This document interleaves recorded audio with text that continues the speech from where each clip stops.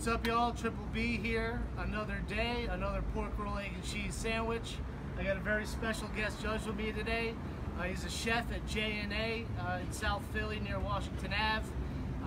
Ladies and gentlemen, Adam Kanter, friend of mine. What's up, everybody? How you doing? One of the best damn bartenders I've ever had the privilege of working alongside as well. Chef, bartender, I do it all. That's right. So we are at John's Roast Pork today. I am super excited to be here. I'm expecting big things with this sandwich. They're James Beard Award winner for their roast pork sandwich. Their cheesesteak is consistently in the top 10 on all the lists in Philly. And they're one of the few places around that does a pork roll, egg and cheese. Do you have like an ideal Taylor ham, egg and cheese sandwich? So, you know, I grew up in New Jersey, grew up in North Jersey, so, you know, we called them Taylor ham, egg and cheese, which I guess you also do. Yeah. And, you know, it has to be a nice fried egg. You know, if it's scrambled egg, I'm okay with that, but good fried egg, fry it hard. Although, you know, if you make the yolk a little soft, I'd be down with that. That sounds great. Right. That's how I make it at home. I make it with a nice wet egg in there, and that's the sauce. Yeah, I like that drippy yolk a little. Oh, it's great. And then the pork roll, it's got to be just, you know, really nice and full. I like the thick slices. You know, when they make them, you know, the 1/4-inch thick slices. I'm a big fan of those guys there. Okay. With a nice slice of cheese in between each piece. So that's how I do it. How much pork roll should be on the sandwich? I would say maybe like two fat 1/4-inch slices, so maybe a good 1/2 inch, I guess, right of pork roll. Yeah, so that's kind of like diner style too, right? Typically. Sounds about right. All right, cool. So they come in two sizes, small and large. I got us 2 larges, salt, pepper, ketchup. Let's break into them and see how they are. I've never seen one of these done in a hoagie setup before. Yeah, you know, I assumed it was going to be in like a hoagie roll just because most of their sandwiches are. You know, typically I like a good Kaiser roll, but their bread here is also really amazing, so nice. Hopefully it's not going to matter. Oh, look at that, seeded hoagie roll. That's new to me. Oh, look at that cross section. Nice seeded roll. Oh, look at it, it's just dripping with cheese. Scrambled egg. A lot of cheese in here. Cheers, buddy. Cheers, man.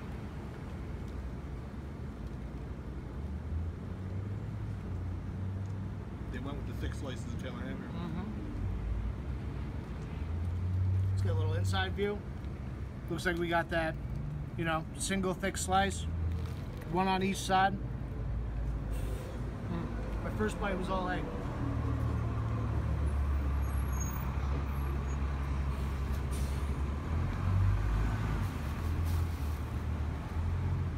You know, you just can't go wrong with one of these sandwiches.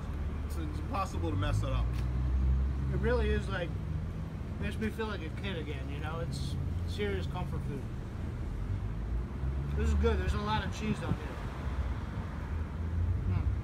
here. What I like about these sandwiches is typically they're not messy at all. Like they're, you know, as far as sandwiches are concerned, there's a lot messier things out there. But this is a pretty messy sandwich right here for a pork roll, egg and cheese. Yeah, this is epic. I can make a couple of meals out of this. Reasonably priced for the size, too. How much was it? I believe $6.75 per sandwich, you know, plus tax, tip.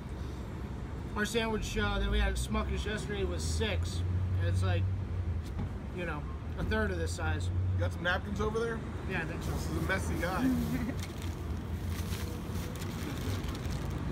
No napkins. No? All right, we're gonna have to improvise. Use my sleeve. All right, first impressions. Flavors there. You know, egg scrambled, I don't love that, but, you know, probably makes sense. It's nice and quick. I don't know, you got a rating in mind?